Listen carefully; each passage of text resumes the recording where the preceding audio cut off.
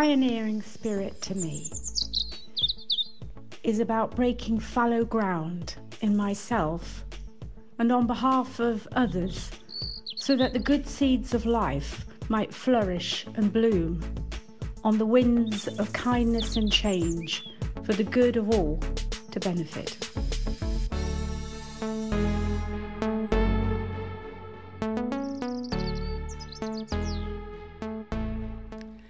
Hello and welcome. We are back. My name is Joy Carter and this is the second series of the Adoption Arena podcast. Thank you for joining me today. We're going to have a brilliant time. Oh my gosh, I'm so excited. It's just going to be packed with good news, insights, powerful revelations, understanding and knowledge, and a really exciting new theme that I'm really passionate about. It's called The Pioneering Spirit. Now, I chose that title because the pioneering spirit, I believe, is an important part for anyone who has been adopted or fostered, or even if you are an adopted family. Yes, I think you've already realised that life is full of challenges and sometimes you just have to become a pioneer of your own life.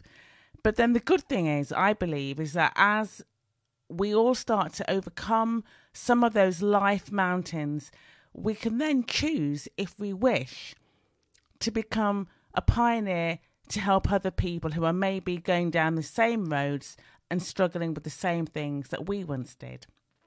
Now, we all know that saying, what doesn't kill you makes you stronger.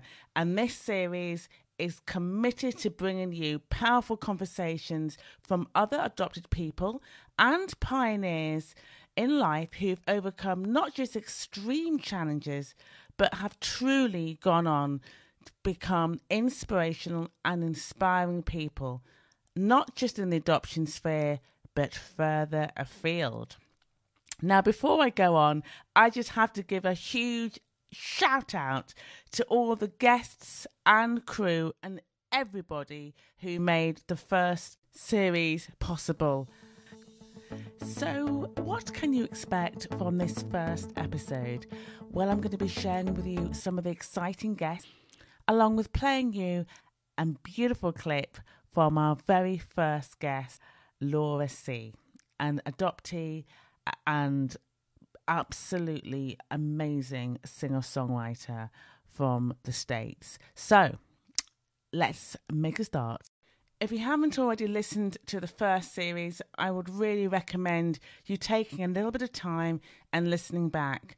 I mean, we had fantastic speakers such as Chris Atkins from the IAC, the Centre for Adoption, and co-founder of her very own organisation, TAG, the Transracial and Transnational Adoption Group. Her powerful revelations about overseas and transracial adoption were absolutely brilliant. Please do listen back. And of course, a big love to Jamie Beaglehole from the award-winning blog Daddy and Dad. And of course, the wonderful Harvey Gallagher, the Chief Executive of the Nationwide Association of Fostering Providers. These are just some of the memorable conversations and episodes that we had. So moving on to where we are going on this voyage, we have got some inspirational and incredible guests for you. This includes Laura C., the much acclaimed American singer-songwriter and adoptee, and we find out more about the power of her music, her incredible journey as an adoptee, and how she overcame many difficult times to now produce music that truly has the power to heal the inner soul. So she'll be talking about that, and also we will also be featuring a little bit of her brand new single out called The Return. Now, if you want to find out more about Laura C. before I broadcast the full episode in episode 2, just visit lauracmusic.com. I'm also going to be speaking to Simon Ben from Thriving Adoptees. I just love Simon. He is an adult adoptee and coach to many parents and adopted people. Simon is both candid, funny, insightful, and very, very, very knowledgeable. And he is making ripples, quite frankly, all around the world, especially in America. Now, I'm also really honoured to be interviewing Shefali Chandra. Not only is she very passionate about helping others find her own voices and communicate different ways to finding your identity, she also has gone on to work with those who are very much marginalised in society, to encourage others to find their own truths. She's written various publications. She sits on the board with the National Council of Barnardos for Old Girls and Boys. She's a member of TAG. That's where I met her. She is an amazing voice, and you probably recognise her voice at the beginning, sharing her thoughts on what a pioneering spirit is. So enough of me talking. It's time to just jump in now. And I want you to hear a little bit of the very first interview I did with Laura C. And let's just cut straight in as she shares her challenges and how she begun her life. And please don't forget, you can of course follow us on social media. On Twitter, we are at Adoption Arena, and on Instagram, we are at Adoption Arena Podcast. So please do share your thoughts, share with others, let me know your feedback, any ideas, anything creative is all up for grabs. I want to engage with you as much as I can. And also, you can find out even more on our website, all the W's, adoptionarena.com. I was adopted through the state, and I was taken directly from my birth mother and Where was that? Oh, in California, in the States. And I was taken directly from my birth mother and put in a hospital. And then eventually, I think maybe some foster care so I was like 6 weeks when I was adopted. But during that time that I was separated, and I felt was really impactful because I was covered in a rash when my parents got me, which was like a stress rash. And during that time, I had no bonding. So for all that time, I was, never really held and nurtured in the right way. And those 6 weeks definitely affected the way I interacted with other people. In fact, it explains so much as to why I really only ever bonded to my mother, my adopted mother and father, but like pretty much no one else. And I had a bunch of psychiatrists and therapists in my 20s say that I had separation disorder, or what they call that, where you have trouble bonding to people. Attachment disorder. Yes. Sorry. So, but I had wonderful adopted parents who also 2 years later adopted another child through the state. And I grew up with a sense that I was chosen. They constantly, I don't remember finding out. They definitely successfully incorporated the knowledge of me being adopted, the fact that I was adopted into my the everyday dialogue. So it wasn't like I was 16 or something and some shocking announcement. But I remember a time where I looked in the mirror and I was starting to have emotions that were confusing, and I remember this voice telling me, you're not allowed to have these kind of feelings, because your parents, the gratitude you need to have towards your parents for adopting you. And so I really compartmentalized and shut down those emotions, but they eventually come out and they manifest in other ways, because those emotions are energy that I was stuffing, because I was grateful to my parents that adopted me. And I really wanted to be the good child, so that they would continue to love me, which was just a dialogue I built in a framework that I built up in my own mind. It absolutely, they offered unconditional love. So, but I do remember having a recurring dream over and over of me flying over the earth looking for my birth mother. And I just never shared that because I didn't want them to feel sad or to know that I felt disconnected and that there was a void there that I spent my life trying to fill with all sorts of false. Yeah. The coping mechanisms that I think we all are very much aware of. And it's funny because when you start peeling back your behavior, especially as an adult, and you realize that you weren't just in the naughty corner or you weren't just shut down for a reason, it's because of, as you said, the first 1,000 days they now believe for a child and a child's development is absolutely crucial. And that could basically set the whole life trajectory of their emotions and security and developmental abilities, learning capabilities. If that's damaged in any way, it's very easy to become autistic or to have major learning problems because you're just broken, aren't you? You're broken at birth, which that is the nature of adoption. Adoption is a break. So when was it, do you feel that you felt as though you really wanted to get help? Was there a moment where you thought, right, I need to start to do some work on this? Well, in my 20s, I spent every day being either filling it with some substance, because that was the way that I coped, was using drugs and alcohol. And this is fascinating. And I really want to know from other adoptees if this is a common thread, because I've never seen the research. I decided that I wanted to search for my birth family. In my mid-20s, I began having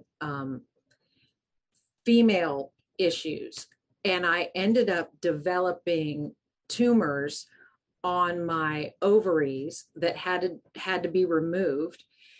And I really do believe there is a connection, because now that we understand the mind-body connection, all that energy so that I had suppressed found itself in, of all places, ovaries, which have to do with birthing and have to do with reproduction and have to do with mother issues. And so I find that fascinating that that manifested. And that's at age 27 is when I hired a private detective to track down my birth mother. Wow, yeah, because it's interesting, isn't it, how the physical the physical manifestation of what we suffer in our brain, in our bodies. The body can't contain the trauma, can it? So it then affects the physical, which then is disease, sickness, and then, of course, we've all got that sort of cycle, isn't there? There's like a cycle of abuse as you try to just grapple with these issues of identity.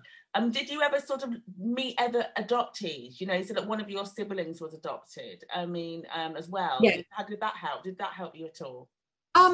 I didn't end up meeting other adoptees until I was much older and was actually ministering to other adoptees. I felt like I had a very strange mix of feeling like a freak that I was adopted, because every doctor that would ask me about your history, you have no idea. You're like, I don't know.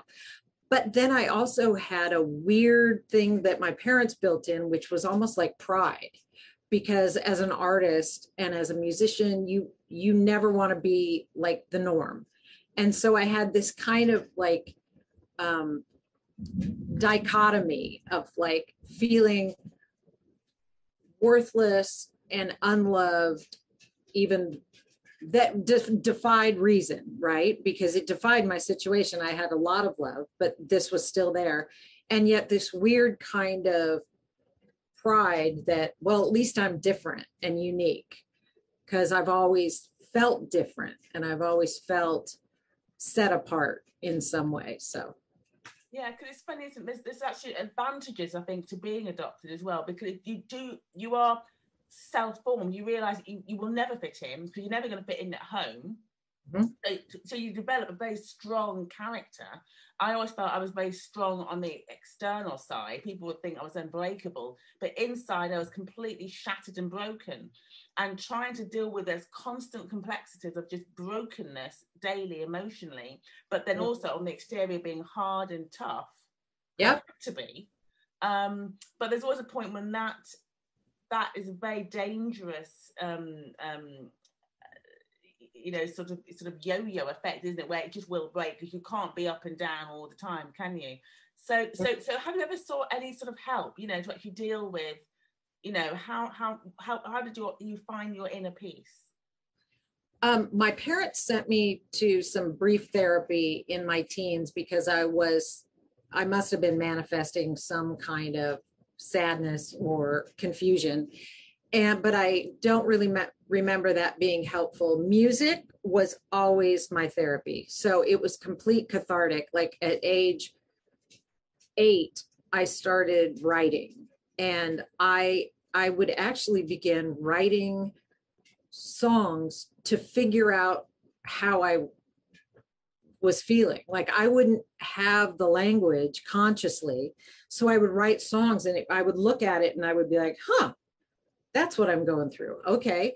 And so God gave me music as a gift, because it really was healing. And because music, I was recognized for my gifting at a very young age. That also helped my self-esteem, because I always got a lot of support for my gifting, and, began like recording and when I was really young. So that was very, very, very helpful. And then of course I self-medicated in my 20s, was the way that I coped. But also my earliest memory was when I was, believe it or not, 1.5, because I just had this memory, and my parents said, that can't be possible. You were like 1.5. But I've always felt that God was with me. And this early memory, I've never felt like I was alone. I felt different, set apart, kind of broken, but never alone, which was very strange. My earliest memory was being in, I knew it was a hospital, and I can remember where the door was. There was a window there. And I remember being in something that had like a crib or something that had a covering on it. And I remember seeing light, like a ray of light or like a ball of light, come to me at what turned out to be 1.5. And I guess I was very sick when I was 1.5, and I was put in a hospital, and they put this tent over me. But I really believe that even then God was ministering to me and letting me know that he was with me, and I never really felt alone. So that was very important to me. That's just incredible, because I think that's the hardest thing. I mean, I've struggled my whole life with isolation. I've never really been able to, and even now I still feel quite isolated in many ways, because I've got so used to being isolated. Like when we had obviously COVID and lockdown, I felt, well, good, because I still grapple with, I still struggle with feeling on my own. But I now know how to stop that cycle where I completely used to just shatter and go off on a massive, sort of self-destruction pit. I don't do that now, but I do have to be careful of that sometimes coming up in me. So So, because you said you're a Christian, do you find that your faith has helped you, maybe not, sort of cope with all the issues? Well, absolutely. I mean, I would not consider myself a traditional Christian in the sense that like part of a denomination and a churchgoer, so not a religious Christian. But I have had deep, intimate, personal encounters with love, with the God of love. And those encounters gave me a cognitive dissonance in the sense that the God that I was taught versus the God that I encountered was different. And so I choose to believe in the God that I encountered, because no one can take away what you've actually encountered. And those encounters with love healed so much, healed all the broken places. So yes, my faith is everything. It's amazing, isn't it? Because you do need that sort of pivotal point, isn't it? There's the point you need to have something when you're for. It's like I used to see it as being like you're attached to something, like you're being on a map, and maybe you're attached to a mast, and the ship's going left and right, but you need to be anchored to something that you can hang on to when you're going through the stormy seasons in life. Otherwise, you can just completely go under. So you were growing up, and there was always the love and the support, and then obviously finding the Lord, because I know your music is very, it's very from the soul, isn't it? You really do sing what you see, don't you? We spoke earlier, and do you feel that your music can actually heal people? Where do you think music, has actually obviously healed your heart, but do you feel it can really help people, find that inner peace?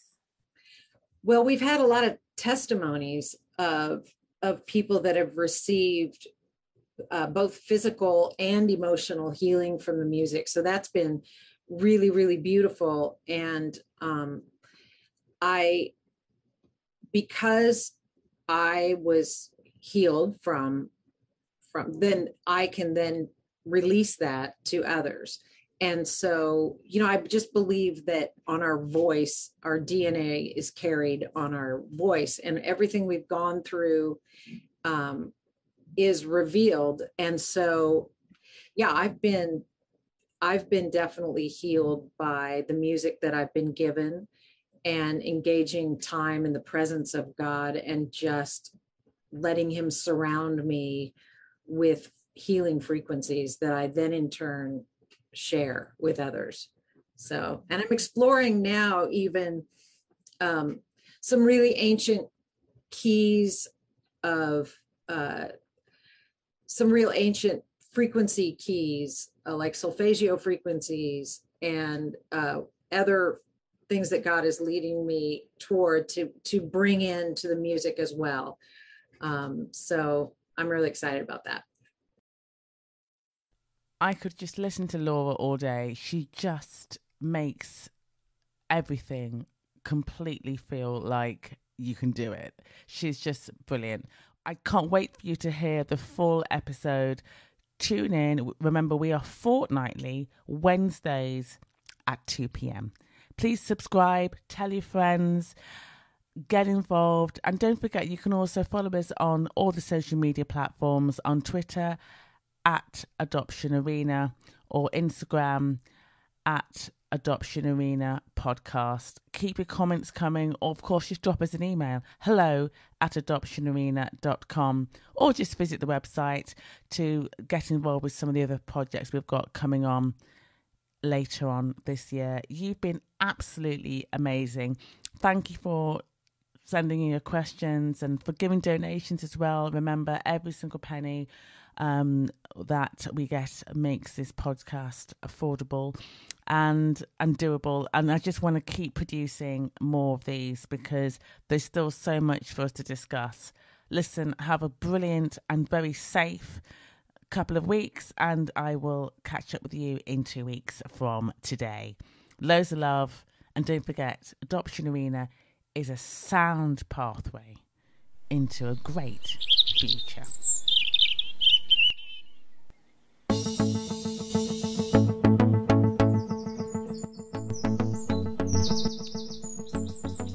A pioneering spirit to me is about breaking fallow ground in myself and on behalf of others, so that the good seeds of life might flourish and bloom on the winds of kindness and change for the good of all to benefit.